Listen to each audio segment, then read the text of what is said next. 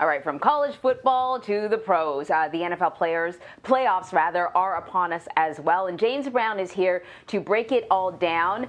JB is also the host of the NFL Today and Inside the NFL on Paramount Plus. So, JB, we are going to get to Alabama and all that, but I want to start with the NFL playoffs. Some pretty exciting matchups that brought us to this point. Can you tell us about the matchups this weekend? And do any of the storylines hold any special interest for you?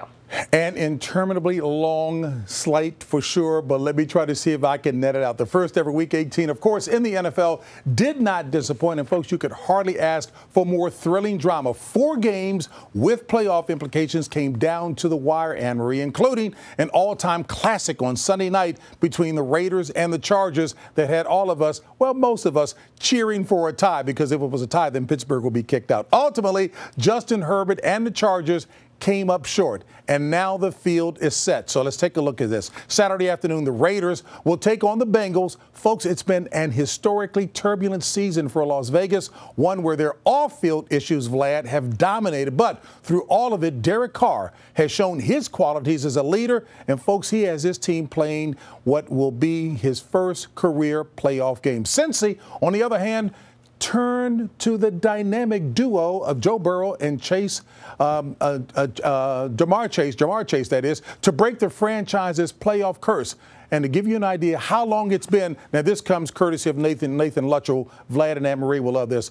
How long has it been since the Bengals won a playoff game? No one has ever texted their friend to talk about the Bengals, Anne-Marie, because the last time they won a playoff game was a year before the first text message was ever sent. The LSU alums hope to change that this weekend. That's courtesy of the young and talented Nathan Luttrell. I had nothing to do with it. Anyway, let's take a look at the Saturday nightcap on CBS and Paramount Plus. It will feature the Patriots and the Bills in their third matchup of the year. Now, they split the season series. Bill Belichick, of course, one of the greatest coaches of all time, but history, believe it or not, is not on his side this year. Rookie quarterback Mac Jones has been sensational so far, but a rookie quarterback has never won the Super Bowl. Think Dan Marino. First step, they have to get past the Bills and their star quarterback, Josh Allen. Folks, they are keen to improve on last year's playoff run, bolstered by one of the league's premier defenses. Now, Super Sunday will be a triple header.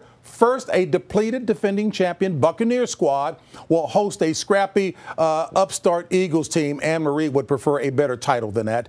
Tampa Bay quarterback Tom Brady, just about 4 years older than Eagles head coach Nick Sirianni. Next, on CBS and Paramount Plus, it's a matchup straight out of the 90s when the 49ers take on the Cowboys, 2 very decorated teams with historic past and a dynamic present. Now, for a slightly younger audience, slime will be flowing all day on Nickelodeon, that is, as they put in a special broadcast for the second year in a row. And, folks, it is flat out fun. Sunday night, a marquee matchup as surefire Hall of Famer Ben Roethlisberger and the Steelers visit the multi-talented Kansas City Chiefs, looking to go on to their 3rd straight Super Bowl. Big Ben, the 2-time Super Bowl champ, says he'll retire after this, his 18th season. Kansas City has been there, done that mentality as far as the playoffs are concerned, but don't pour dirt on Big Ben just yet. He might have one more ride in him. Finally, for the first time ever, Monday night will feature playoff action. It'll be the Cardinals visiting SoFi Stadium in L.A., the site of this year's Super Bowl, to take on the Rams.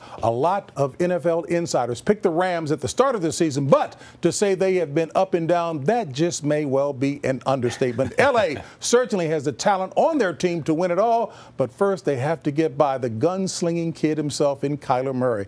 Boy, hey, Vlad, I don't think I can say anything else. It's been a truly unpredictable season, and that was a long read, Anne-Marie. Well, but you know what? We still have some questions for you, Okay, JB. go ahead. We still have some questions for you.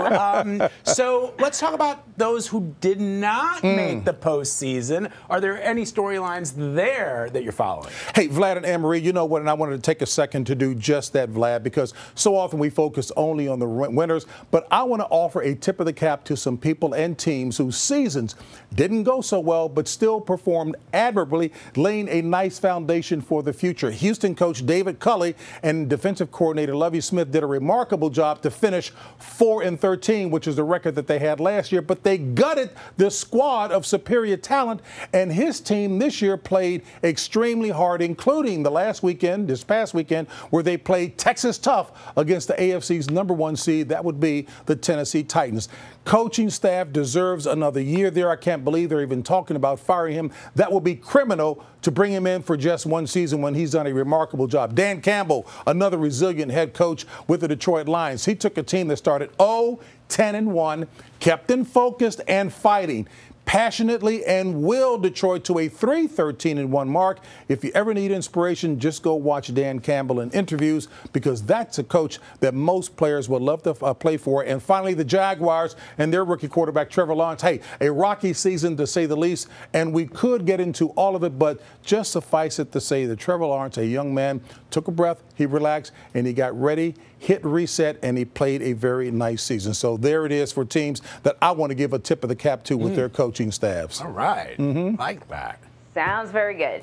All right, so let us get back to where we started. Last night was the biggest game in college football, the playoff championship game. Alabama fell to the Georgia Bulldogs. And so the big question is, how did Georgia beat Coach Saban, Nick Saban, and the Crimson Tide? How did they do it? It was a well-earned victory. No question about it. And without getting into all the esoterics and the X's and O's, suffice it to say the big picture characteristics that team had: perseverance and attention to detail, Vlad and Anne-Marie. There's no question that Georgia, when they ran over Michigan, it was clear they wanted to get back for a rematch with Alabama. Georgia coach Kirby Smart, a UGA alum, has brought the first national title to Athens in 4 decades. Wow. We all know that he was previously on Nick Saban's staff for 11 years. Coach Saban now boasts a 25-2 mark against his former assistants, with the only other loss coming earlier this season at Texas A&M. But that victory comes just weeks after the SEC championship. As I mentioned before, Georgia couldn't wait to get back.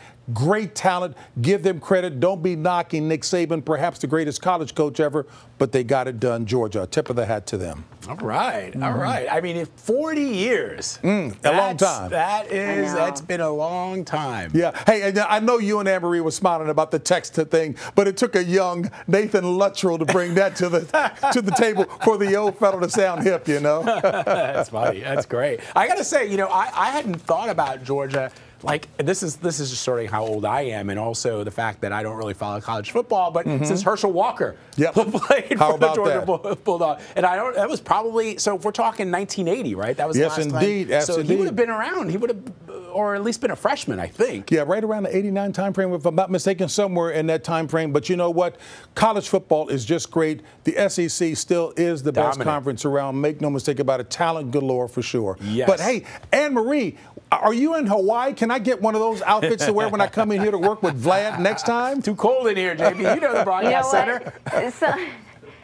Sometimes the temperature is just a state of mind. You know, it's my way of coping with this January temperature. I'll just pretend like it's not happening. You know what? I got to tell Vlad, I love seeing you blush. Anyway, I know I'm over time here, so thank you guys very much. Great to have you, my brother. Thank you very much.